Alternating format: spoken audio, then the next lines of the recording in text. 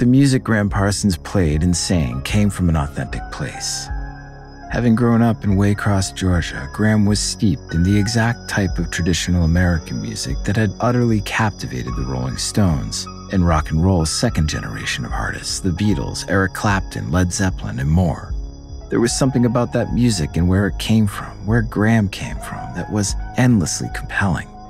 That music was class music, lower class music, and its originators, the old blues and country singers, knew real pain and misery, and the music they created was forged through that hardship.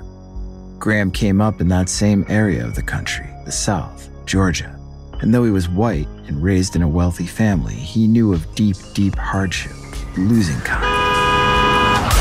Disgraceland is a production of Amazon Music and Jake Brennan Presents.